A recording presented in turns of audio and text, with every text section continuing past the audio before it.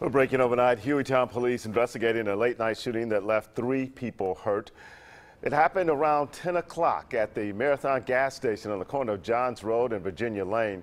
Acting Hueytown Police Chief Mickey Willis tells us a would-be robber came out of the woods next to the gas station, pulled a gun on 2 people coming out of the store. Both parties had guns.